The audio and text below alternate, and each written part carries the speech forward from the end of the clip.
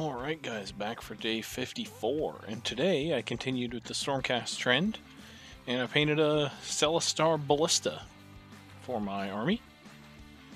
So started off, as with everything, priming in Retributor Armor Spray from Games Workshop.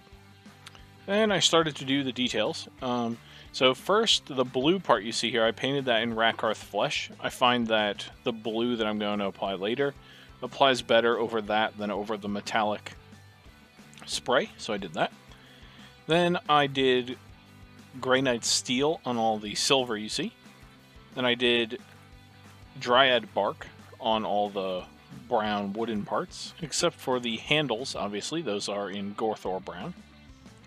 Then I went back, now that the Rakarth Flesh was dried, and I used the blue that I have been using, Sotek Green. It is technically green, but it looks blue to me, so that's what I'm calling it.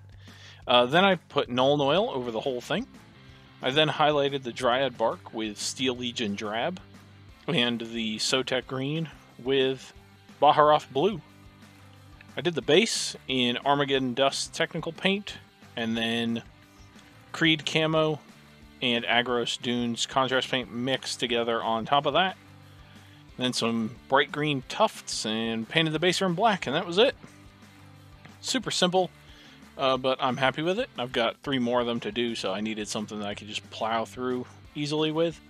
Thank you everybody for watching. I will see you guys tomorrow for something 40k related, most likely. See you then.